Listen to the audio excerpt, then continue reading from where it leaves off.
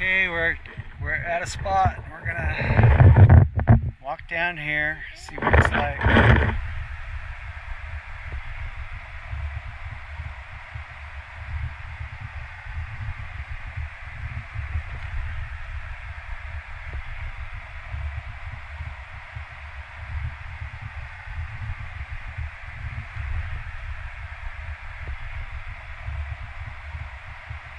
This is actually a pretty nice trail compared to most, which are not even really trails.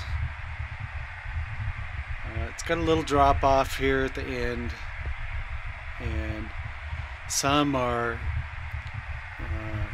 a pretty good challenge to actually get down to the water.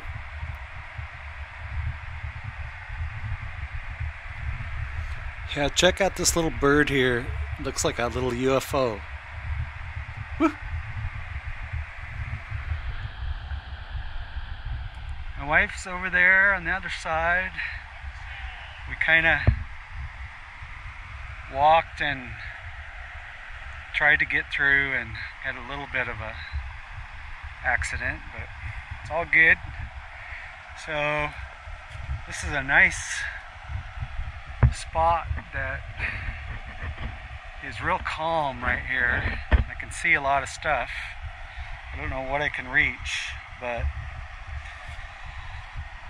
I see some jasper down here that it's worth taking a look at.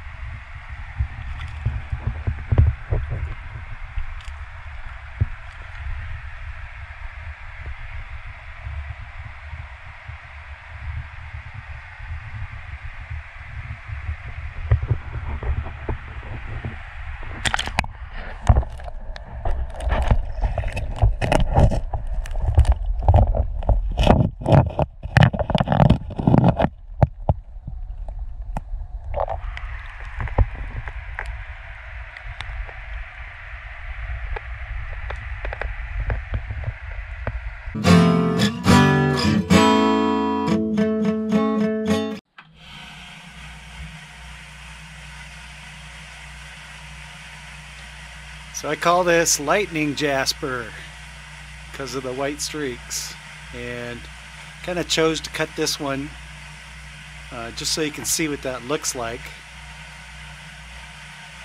once it's cut. And I think it makes a really nice cabochon or pendant, maybe some kind of display piece.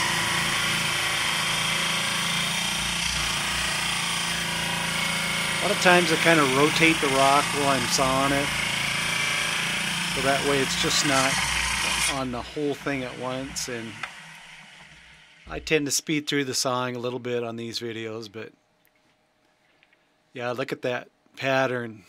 It's really cool and beautiful.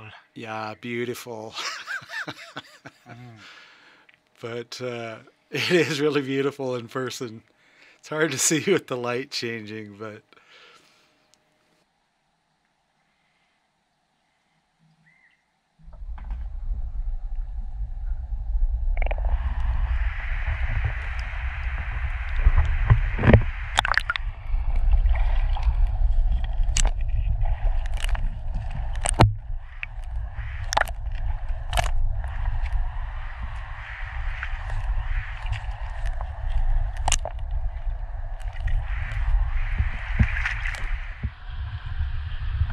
some jasper down here.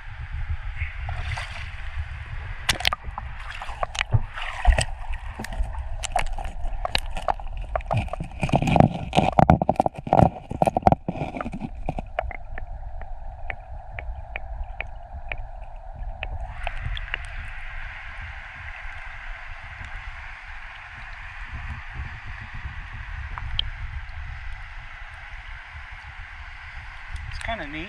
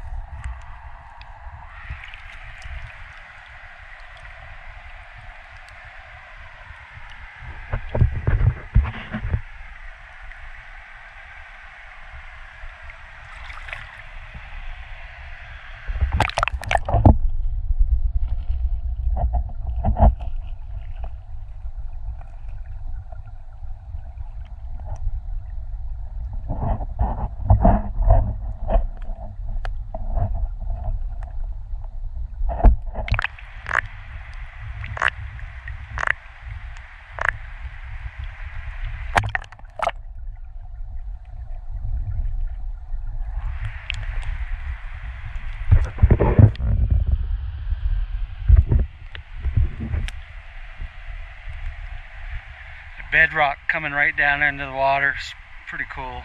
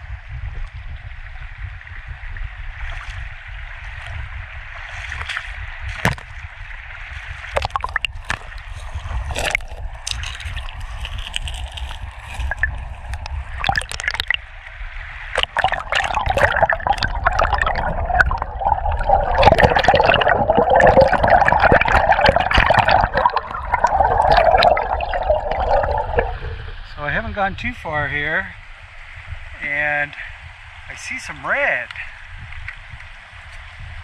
I can't walk straight over there. Right in there, pretty good red. So I'm gonna walk around.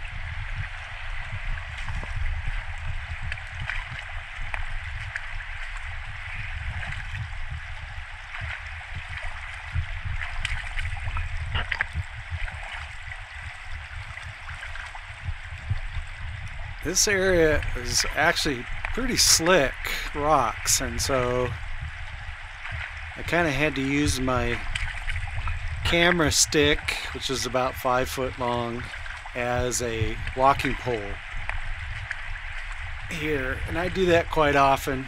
And sometimes it's why I can't film a certain thing, because I need to steady myself so I don't wind up in the drink.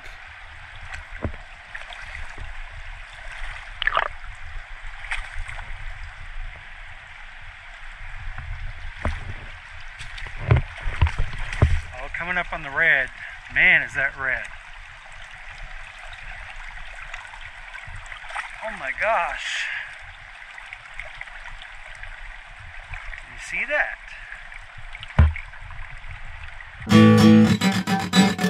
Yes.